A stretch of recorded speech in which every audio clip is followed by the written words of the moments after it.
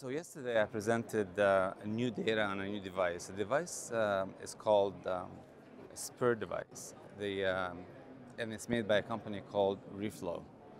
And the device is unique and new in a way because it has the ability to actually penetrate the vessel wall in a very controlled fashion way and allows the barriers in the wall to be opened. So if you were to use a drug-coated balloon afterward, the drug can actually penetrate the heart of the disease and actually sit in it and do what it's supposed to do.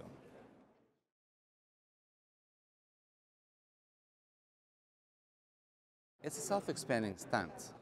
So it's delivered to where the target lesion is, and you pin and pull. That's what we call it as physicians. So basically you deploy it like a self-expanding stent. And then the device will open up and touch all the vessel wall in a uniform circumferential fashion. Then you inflate a balloon that is already inside the device. You inflate the balloon, and the balloon will nicely allow the spike to enter into the vessel wall because the disease that we're trying to treat is already in the vessel wall.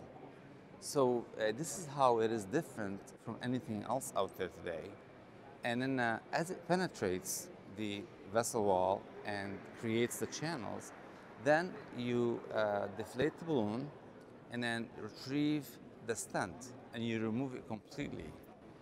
The current state of mind that is different from Spur is you inflate a balloon and deflate it, and then you hope to create channels with the balloon to create a method or way for the drug to make it to the media or the subadventitia. Versus the Spur, actually it guarantees the delivery of the drug to the media and the subadventitia.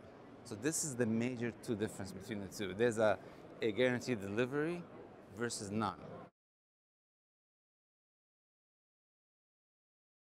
It was used in the tibial arteries, and it was used in a very complex component of the disease. So we used tasks C and D only, and maybe 5% that are not tasks C and D. So 95% are tasks C and D.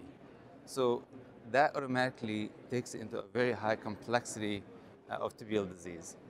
And the Spur has the ability to penetrate the elastic tissue, which is very difficult to penetrate with a balloon. Then it has the ability to penetrate the internal calcium, which is also very difficult, and also has the ability to penetrate the internal elastic membrane and medial calcification. So I just mentioned to you all the major barriers in the tibial artery that have led to all this years and years of failure to reach a good outcome in the tibial arteries. Because we knew that, we knew there's reparative failures in the tibial arteries, we thought if we're going to be successful in the tibial arteries, we know we're going to be successful anywhere else. The patency rate that was evaluated by both angiogram and ultrasound, and both were adjudicated by core labs. The angiographic patency rate was 86%. And this is one of the highest reported patency rates by angiography to date. The adjudicated core lab for ultrasound was 80% patency rate.